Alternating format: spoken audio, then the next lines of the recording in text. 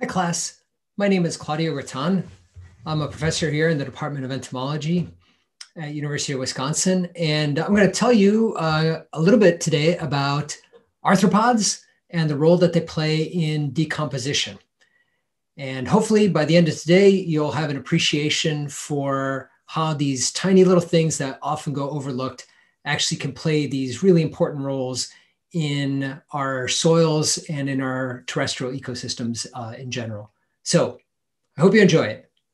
Today, I'm going to talk about mesofauna and decomposition. And you're probably asking yourself, what in the world is he talking about? And why is he showing me a picture of elephant dung on the very first slide? Well, hopefully by the end of today, you'll understand what this is all about. Otherwise, I will not have done my job correctly. What you're going to learn about is about brown food webs. That is all of the action that happens for all that plant material that actually is not eaten when it's alive. Most of the plant material, as you're going to learn, actually hits the soil and fuels an incredible diversity of organisms and interactions in the soil. And in order to understand this a little better, we're going to delve into what decomposer food webs look like, what are some of the organisms that play important roles in this, and what are the interactions that happen within the soils. We're going to talk about what a food web is, basically who eats whom, the eaters and the eaten. And I'm going to talk about this concept of a trophic cascade, which is a really useful way to organize and try to understand the consequences of interactions between consumers, things that eat things, and their resources. And we're going to try to follow this thread through from organisms that eat each other to the effects on plants as well. So from the dead food web, the brown food web, all the way into the green food web, that which you've spent a lot of time talking about in your class.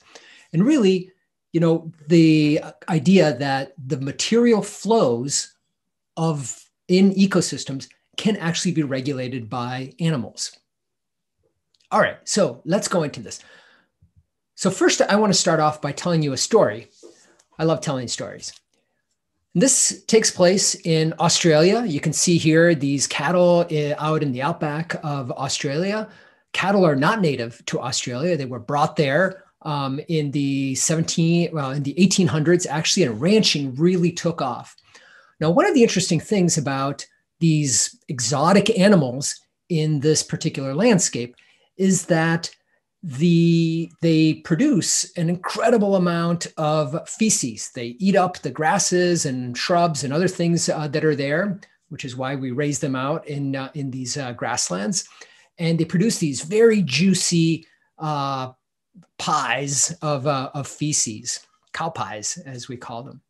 Now, in Australia, where these large ungulates are not native to, most of the herbivory, not most of the herbivory, but the herbivory that does take place is by a group of animals that actually produce feces much like this over here, small little pellets. These are things by kangaroos, by wallabies, and so on, that produce these very dried out little pellets. It's a very arid environment. So you can imagine that the organisms that might be able to process this feces are going to be very different in Australia than in places where cattle were native to. And what happened in Australia was that these cow pies would just sit there and they would get infested by organisms that actually like dead and decaying, juicy things like these buffalo flies, as they were called, Hematabia irritans. They're an incredible pest of cattle themselves. They will feed on them. They will blood feed on them and actually cause economic damage. The cows don't grow as well. They get sick. They're constantly agitated, and they don't spend as much time feeding. And so the cows suffer. They don't grow. They don't grow as fast. And these buffalo flies are a major economic pest. In fact, in one of the provinces, in the province of Queensland here, they basically were trying to raise money to figure out ways to fund research efforts to try to control this particular fly. Now, the fly has this life cycle where it lays its eggs and the larvae develop in these juicy dung pats, which is, and then the flies actually emerge like that. And the cycle repeats itself. So how to solve this problem of all this dung that doesn't get processed very readily, and when it does, and actually doesn't get processed very much, it generates these pestiferous flies. The agricultural research arm of the government, the CSIRO, tried to solve this problem. And what they thought was, well, maybe if we try to look at dung decomposition in places where the dung looks more similar to cattle, we might be able to learn something about how we might be able to get rid of this wet, juicy dung faster so that these flies don't actually have a chance to breed and cause these problems. Here's an example of places where there are similar types of ungulates. This is the African savanna. You can see zebras and wildebeest. I don't know my animals very well. Browsing on these incredible grasslands that you've all been learning about. And one of the other iconic organisms here is the elephant, and that's why I started this. The very first image that I showed you was that. And elephants can produce an incredible amount of tonnage of waste. Now, what's interesting here, and one of the take-home messages that I want you to remember about today, is that although that live green plant material has certain nutritional qualities that are good for certain organisms like ungulates, like cows, like elephants, we eat plant material directly. There's still a lot of really good energy and nutrients trapped within this material that has passed through the animals. And so this is a potential resource. This is food that that other organisms might be able to take advantage of. And in fact, through millions of years of evolution, there are a plethora of organisms that actually make a living within this dead and decaying material. Here's an example of some of the champions of this lifestyle. Check out this video with one of my favorites, David Attenborough.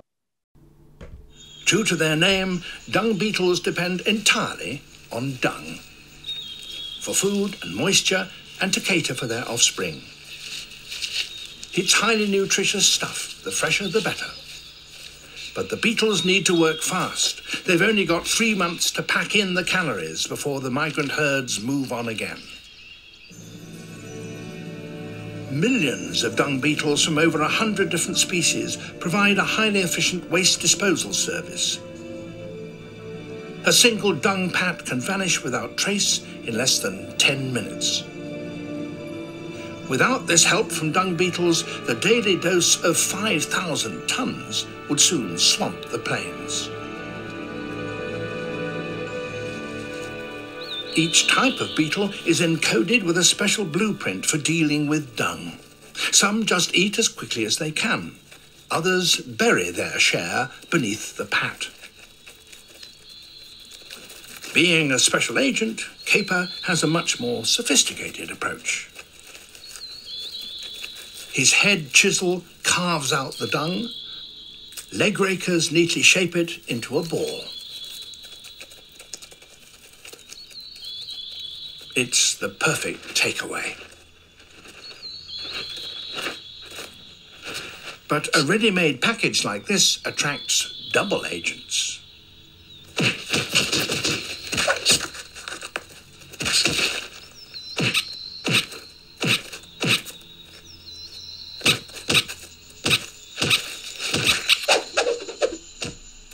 Agents come well trained in martial arts. The versatile front limbs become crucial weapons in unarmed combat. A firm grip under the assailant and a neat judo throw does the trick. you've got to be on the ball to get the advantage. Well, I hope you enjoyed that as much as I enjoyed watching it. I think the sound effects are awesome. I am sure that that's really what dung beetles sound like when you get right down close to them. Well, in fact, dung beetles were, which is a group of beetles, scarabs, dung beetles are the organisms that the Australian researchers found and brought back to Australia to help with this dung accumulation problem. In fact, from 1969 to the 90s, over 53 species of dung beetles were brought into Australia. 23 of them had established, and each of them has a slightly different lifestyle that makes them more effective under different environments. Some of them like it in colder or wetter environments. Some of them do better in the hotter, drier inland regions. And that's why this range of organisms was actually needed. And for the most part, they did an incredible job at the dung decomposition, the dung breakdown. Much of them did this, the ball rolling, like you saw in the BBC video. So let's explore this a little bit more. So I want to go into this topic of how arthropods, how these joint-legged, exoskeleton-laden organisms play roles in moving carbon and nutrients through ecosystems. The plants accumulate the biomass, they fix the carbon, they grab nitrogen from the environment, but a lot of it actually doesn't get eaten by other organisms like herbivores that eat that green plant material. Here I'm showing a salt marsh in the mid-Atlantic states of the US. This was actually in New Jersey where I used to do some of my work. And what you see here is an incredible grassland. It's a grassland that's a little unusual in that it grows in wet, inundated areas. It's a single species, Spartina alterniflora, and it forms almost complete monocultures. This is very rare, actually, in nature that we see monocultures in natural environments.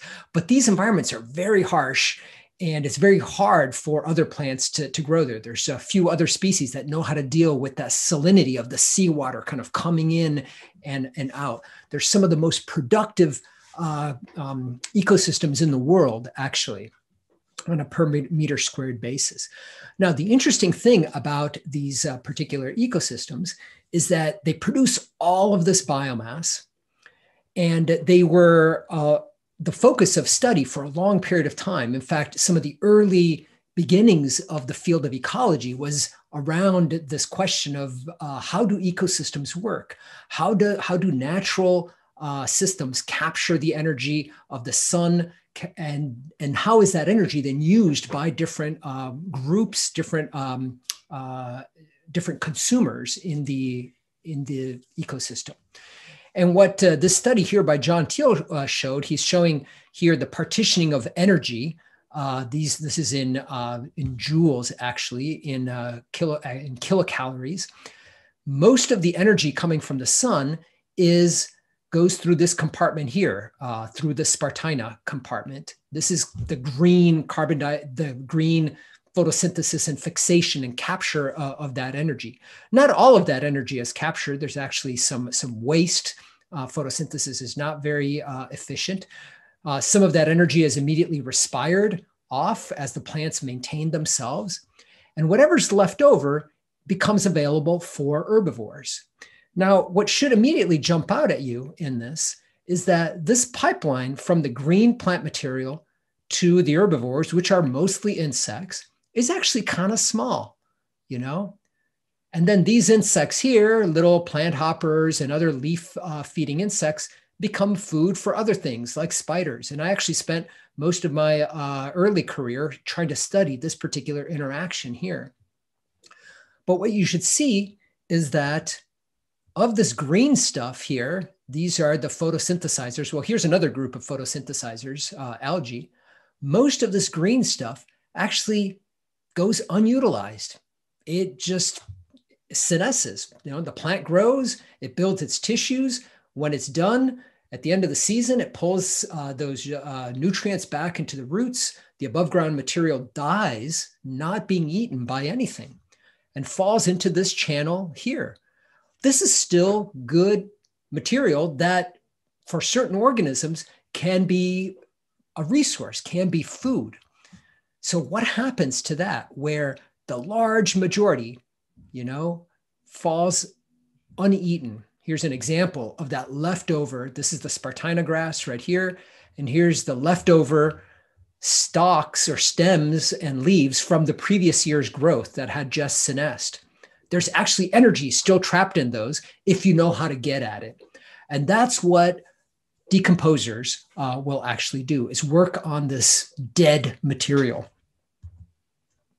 So here's plants again. Here's the herbivores that feed on the live plant material. And here's the predators that feed on these herbivores. So this is the above ground green food web.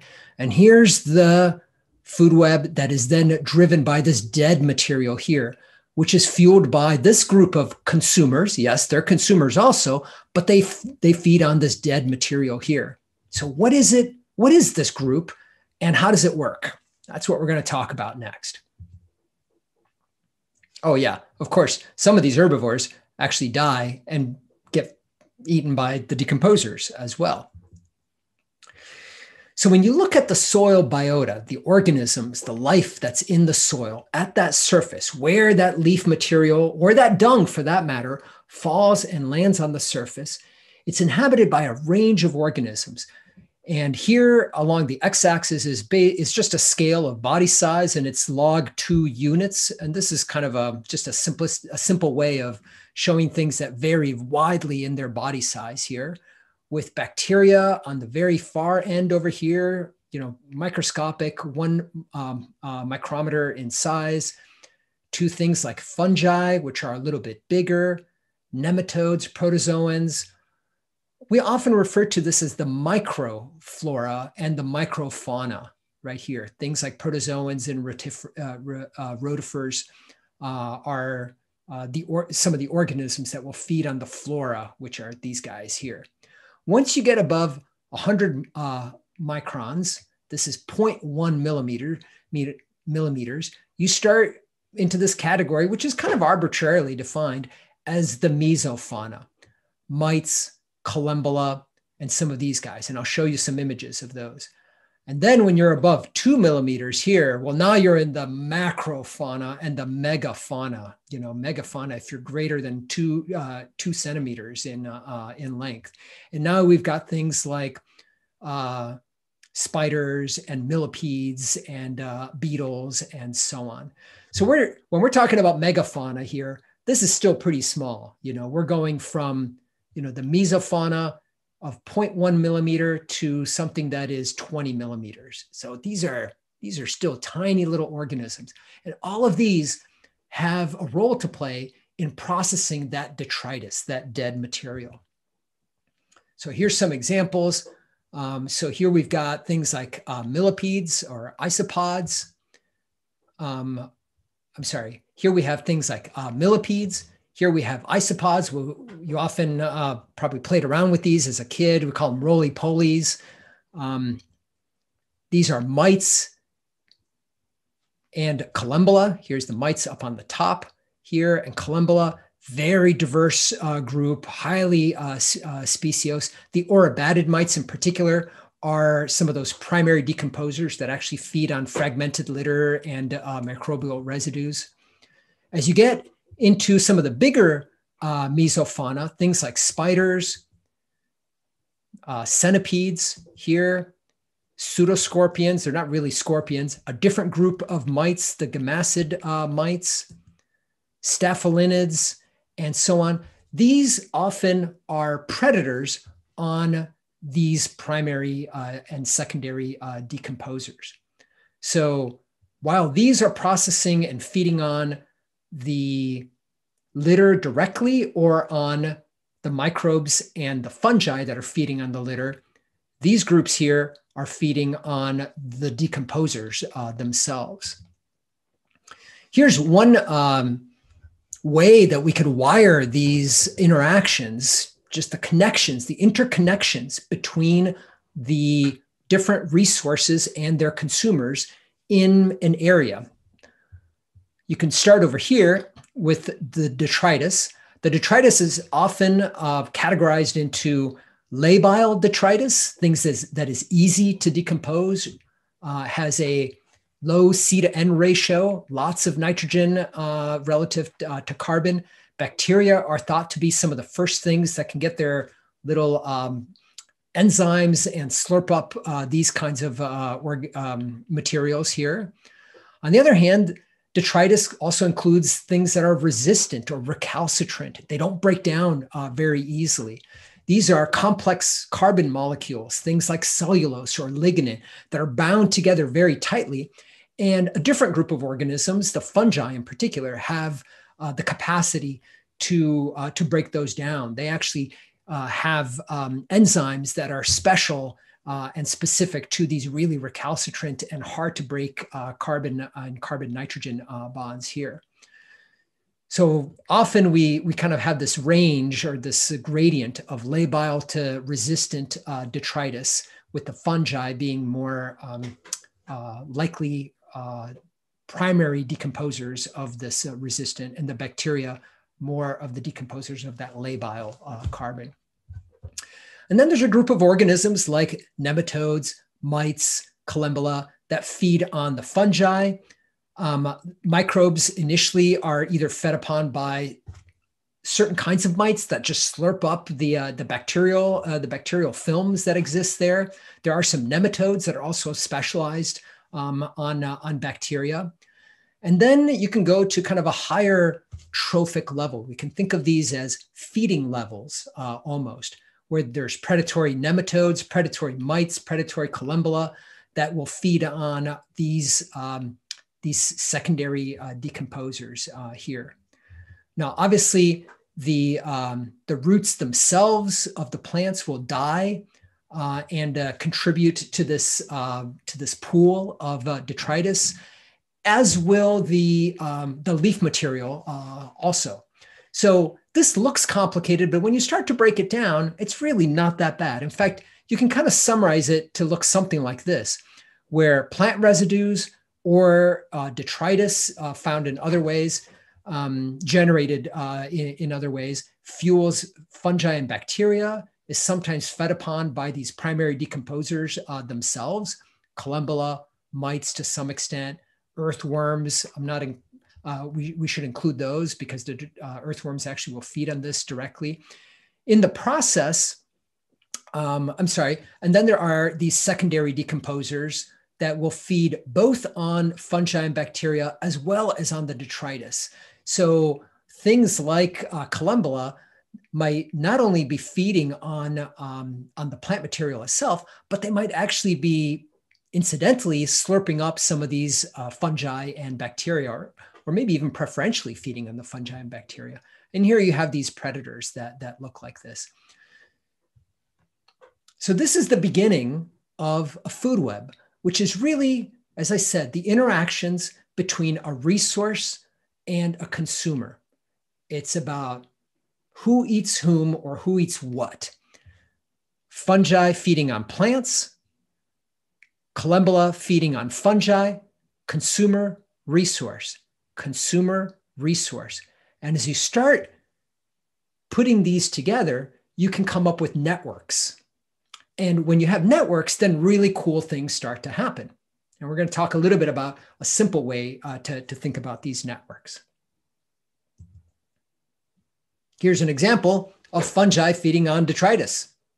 What you're seeing here, the mushroom that you see here, these are the reproductive structures of the mushrooms that actually produce the spores, which are the sexual forms that then colonize new environments. But most of the business of these mushrooms is actually happening as part inside of this detritus, as part of this network of hyphae, of these tentacles almost of the mushrooms that are going around and scavenging for nutrients and breaking down that material, which then fuels their growth and their reproduction. So what I'm going to do next is share two stories with you about decomposition of dead plant material and how organisms regulate that decomposition. And in the second example, I'm going to make that, and in the second example, I'm also going to be able to tie that back to how this affects plants and plant production. Now, the first example I'm going to use here is from a colleague of mine, Professor David Wise, now at the University of Chicago. The first example I'm going to give you here is from a colleague of mine, Dave Wise, at the University of Illinois at Chicago.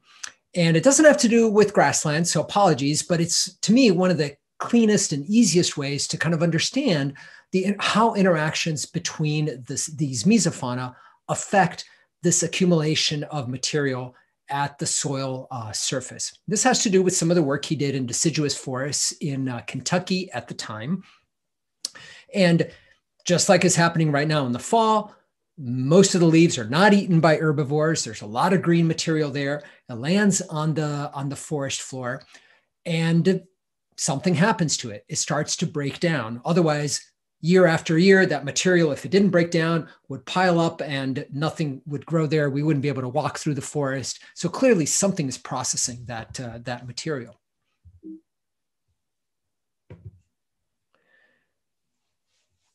Forest floors are an incredibly diverse environment. Lots of organisms are present there, starting here from the bottom. Things, again, like our sweet little collembola here, the springtails that are detritus and fungal feeders, mites.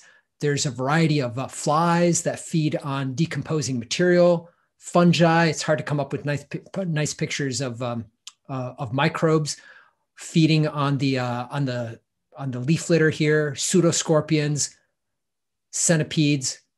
This is not a very good picture, but this is a spider, a wolf spider here with an egg sac right here.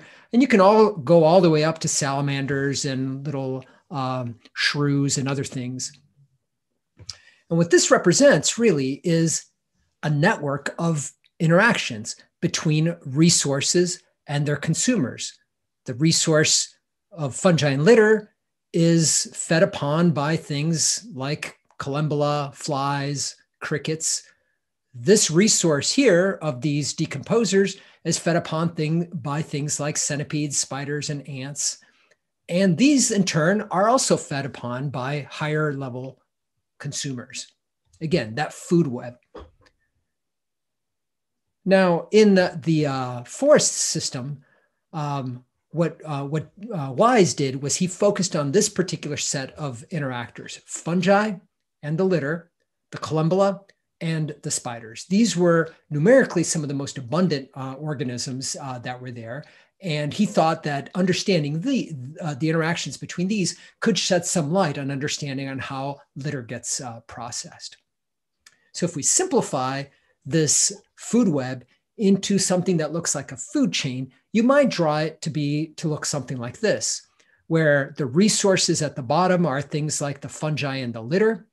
These are fed upon by the collembola, by the springtail, that tiny little mesofauna.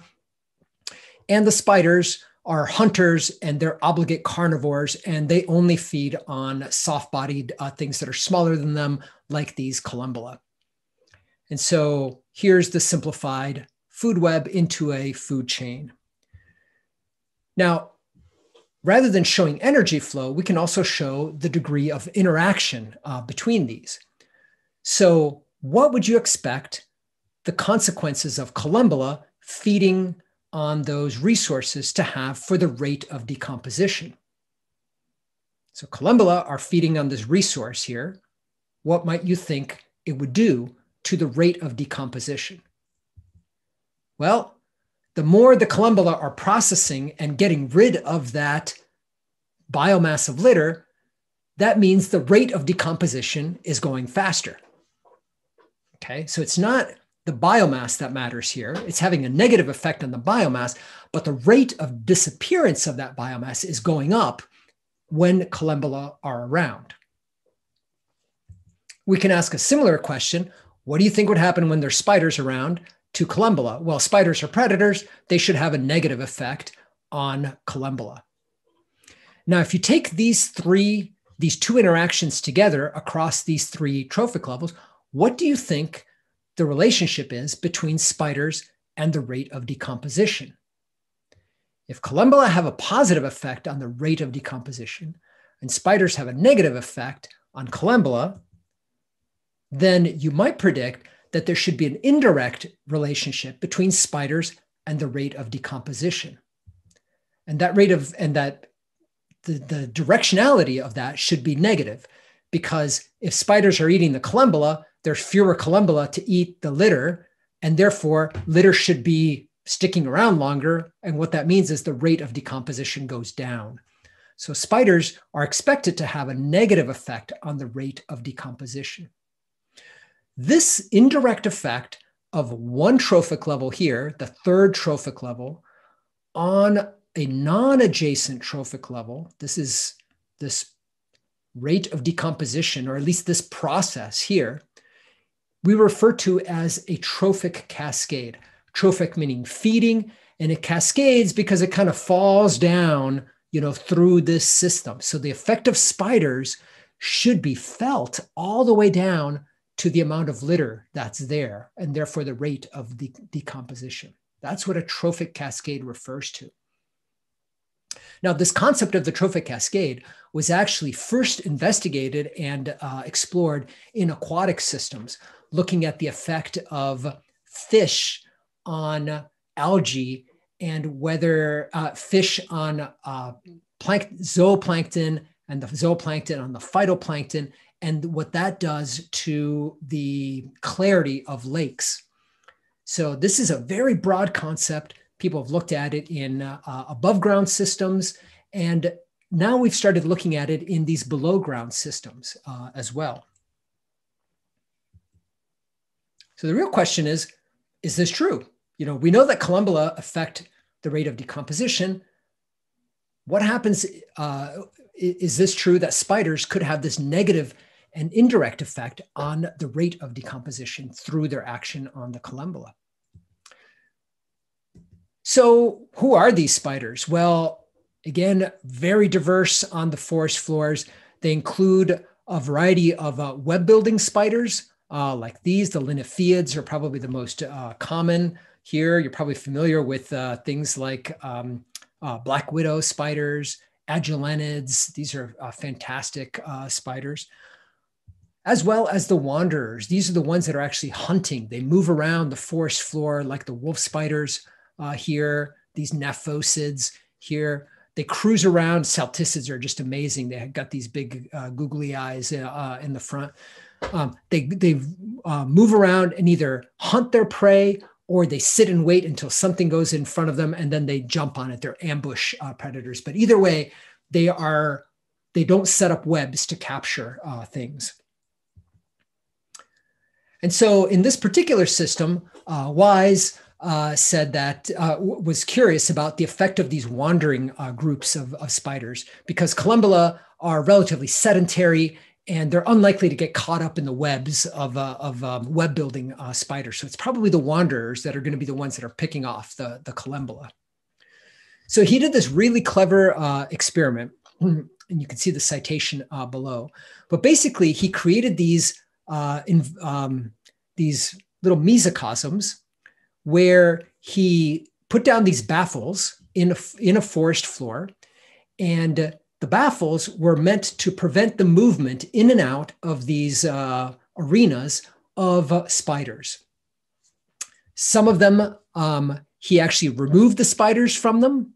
He went through and actually sifted all of that litter and plucked out all of the spiders, and everything that wasn't a spider, he put back in.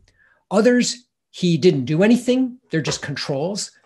And then he also had a reference plot way over here where he didn't put in the baffles at all, just in case the partitions here themselves may have had some effect on the interactions as well. So what did he find? Well, he found here is a time along the x-axis, And he was interested in the effects of the spider removals on the collembola, and in particular, these tomocerid collembola, which were the most abundant and most common ones here. So this is the amount of collembola that were there. And what you can see here is when the spiders were removed, that there generally were higher densities of the collembola than when the spiders were left alone or when they were compared to those plots that were outside of the squares that he had set up. So this difference here is, he inferred, was the effect of predation of the spiders on the collembola. So clearly spiders are having an effect on the abundance of these collembola. So check, this interaction actually is occurring. When there's spiders around, particularly these wanderers, collembola are less common. So now we at least have the setup of exploring what happens all the way down to litter disappearance. So this again is the hypothesis that we're curious about. So then Wise did another study with his student Kendra Lawrence. Here they set up a very similar experiment. Here you can see the baffles right here. You can see these lips around the baffles that prevents the spiders from crawling in and out of it. They're not good at hanging upside down. So that's kind of a clever little design. He set up a series of open plots here that didn't have any baffles. Whoops. He had the fenced plots just like he did before, where he just put them in. That was like the controls. He had some that he fenced and he sifted everything and then he put everything right back. So that was like a disturbance, just in case the sifting had any effect. And then he had the ones where he sifted it and he plucked out all of the spiders. So what did he find? Well, what he found was that in the treatments where there was the removal, the fencing, the sifting, and the removal, there was a much lower density of spiders than when there was only a fence and the sifting. So they were able to drop the population of spiders by of wandering spiders by about 66%. And they also were able,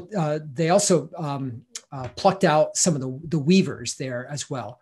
But again, they didn't think that the weavers were really the ones that were playing that big of a role, but they cut their populations in about half inside of these. And these were significant effects. So what happened to the collembola? Very similar. They sampled the collembola. I won't go into detail of how they did that. But what they found was that compared to the open plots or the fenced plots where the spiders were maintained, when the spiders were removed, the collembola populations increased.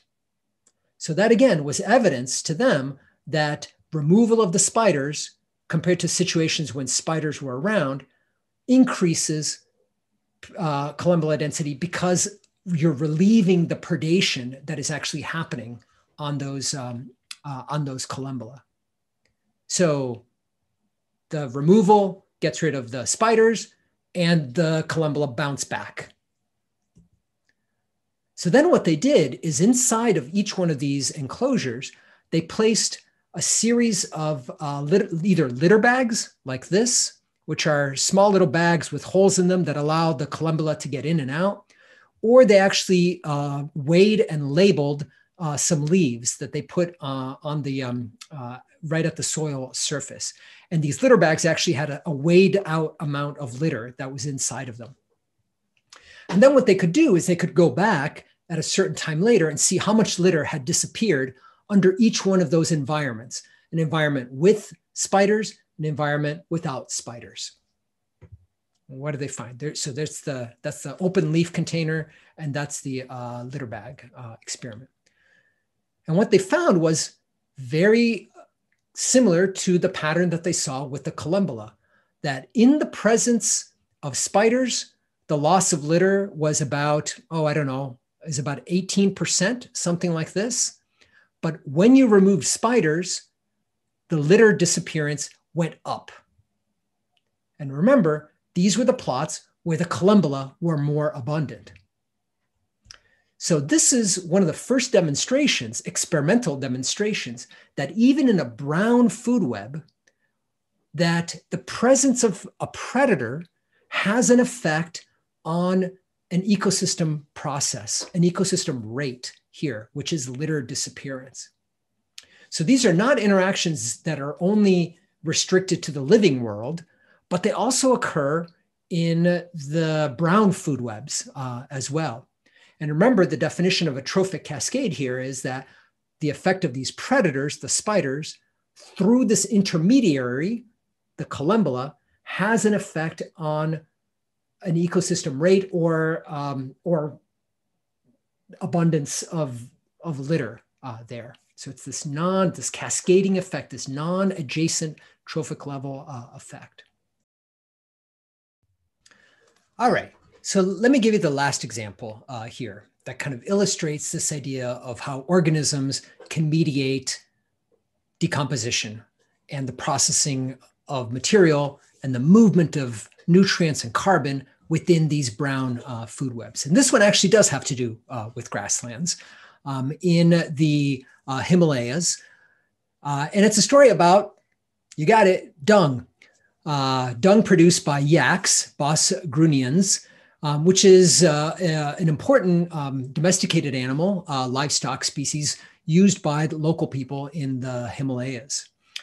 And I did not know this, but yak apparently produces a lot of dung paths per hectare, with as much as 24% of the grassland actually covered with dung in some capacity over the summer grazing pastures.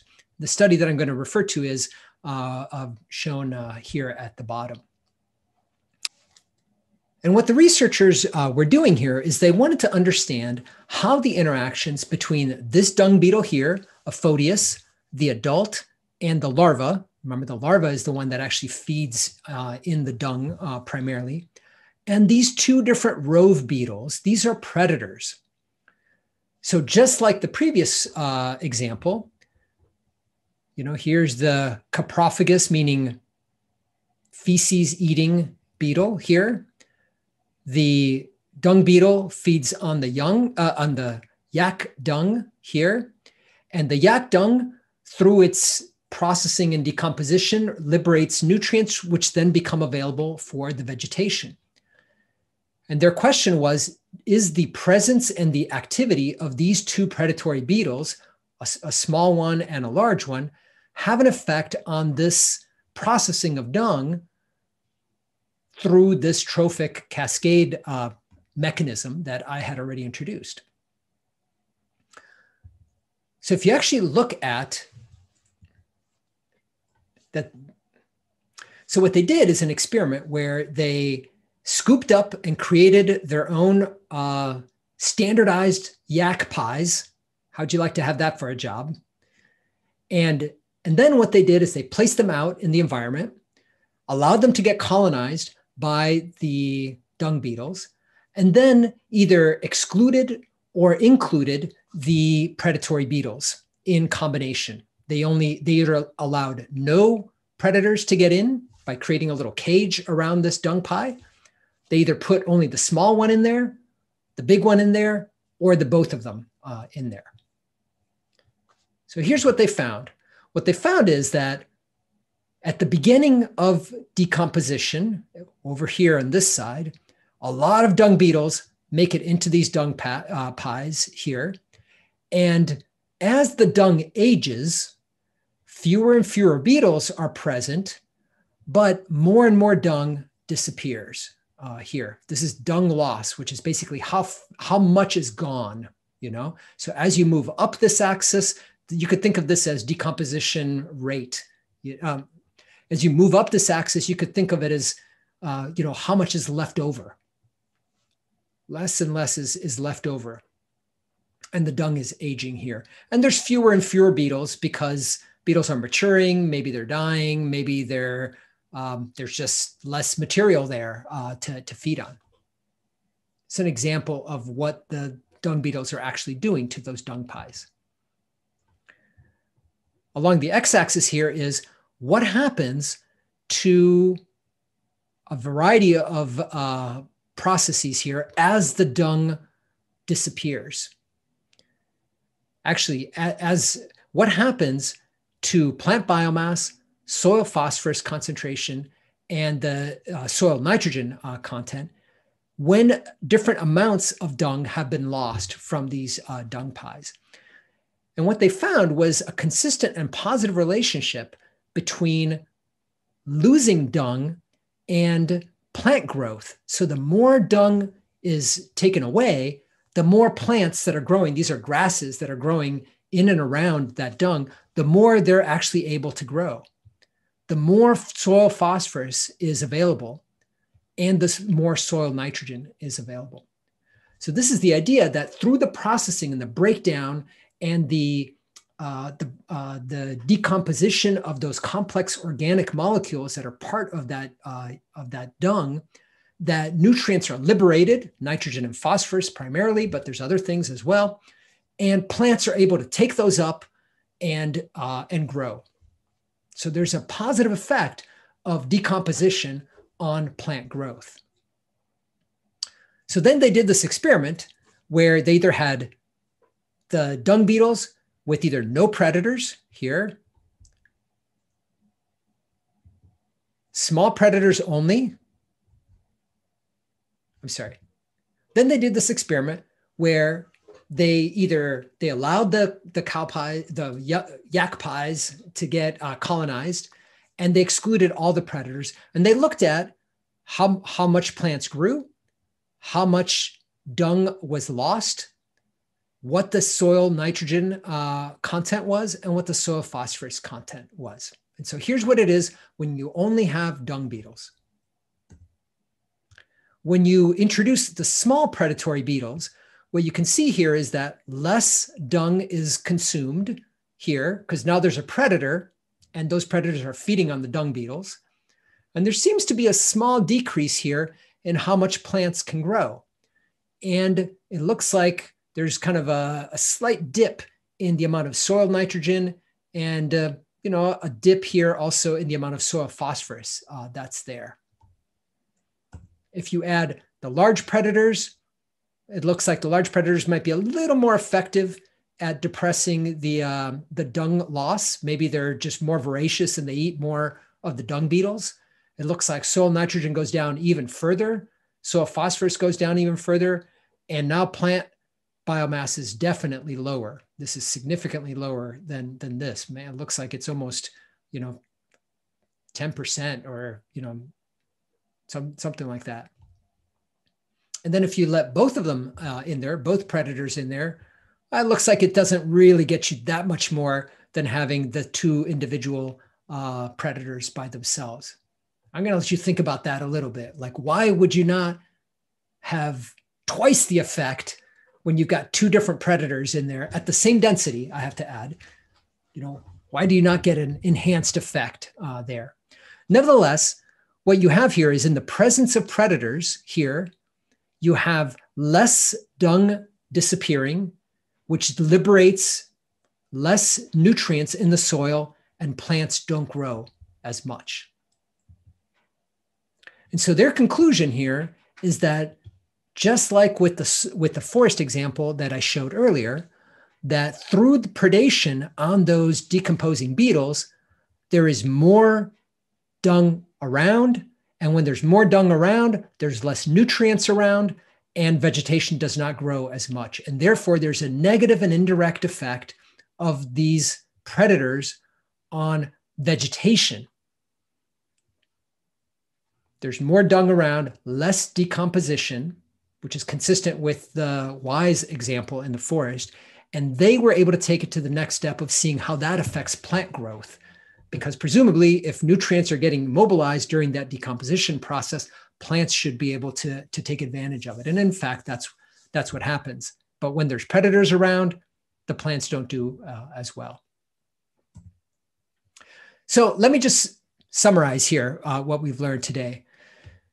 So into the soil system, there is a variety of organic material that makes it in there. Some of it comes from the above ground parts. Plants die, or they are broken off, or they just senesce and they land on the soil surface. Some of it actually comes from below ground. The roots senesce, they break off, They are sloughed off by the plants. The plants turn over their roots. So there's an input of organic material, both from this above ground part and this below ground part. And there's a range of organisms that vary in species composition, in their richness, these little things that we refer to as the mesofauna, above and beyond the microbes, the fungi and the bacteria that are processing that litter directly. There's a range of these organisms that are also involved in regulating the fluxes of those organic of those organic materials in the soils. And of course, we can make this more complex by looking at how the above ground environment might affect this. Things like, the macroclimates and carbon dioxide concentrations, as well as land use change.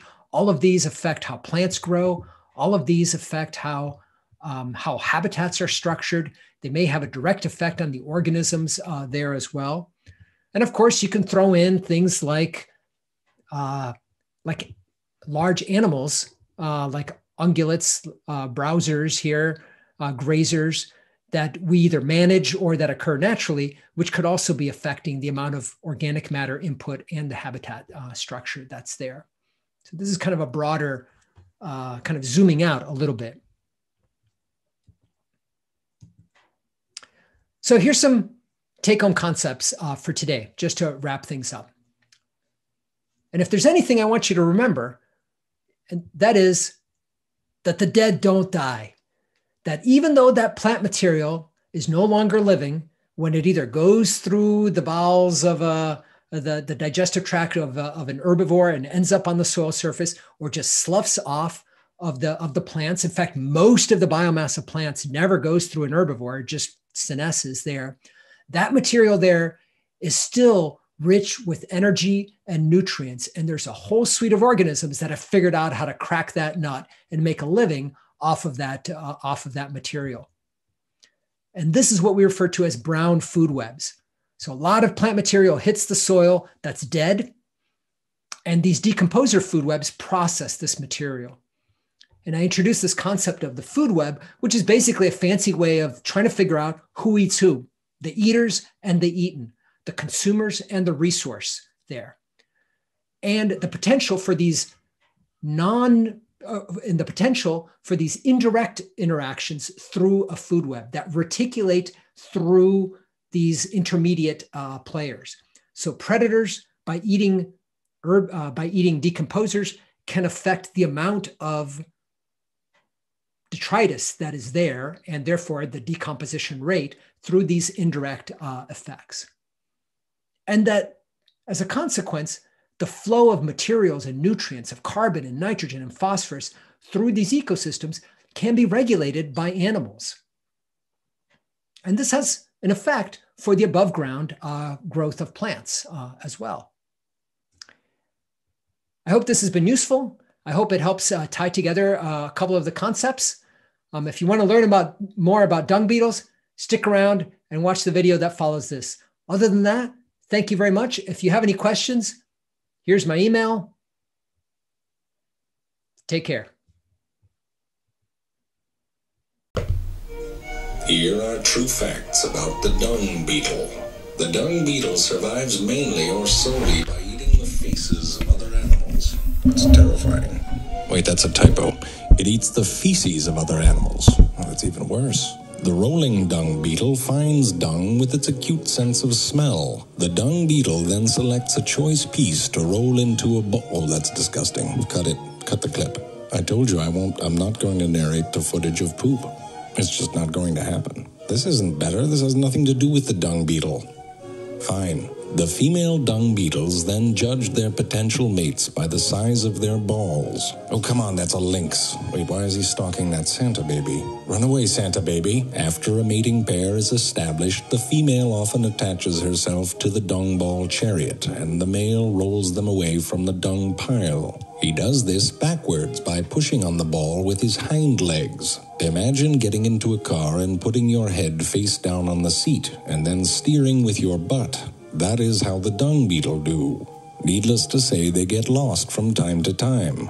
When it strays off course, the dung beetle climbs on top of its ball and uses the position of the sun, the moon, and even the Milky Way to reorient itself, sort of like how ancient sailors once did, except without the giant ball of shit. Here, a scientist uses a mirror to confuse the hell out of a dung beetle. Along the way, he must face challengers who seek to claim his turd ball, the ensuing battle sometimes lasting for hours. When they have finally completed their journey, the young freaky couple digs a small hole in the soft sand. The female then lays her eggs inside the dung ball and then seals them up, using more dung, her saliva, and her own feces, just for good measure. And then when the baby is born, it eats its way out. The circle of life. Just remember, no matter how bad your job is, even if you shovel crap for a living, at least you're not doing it naked and with your mouth and then eating it.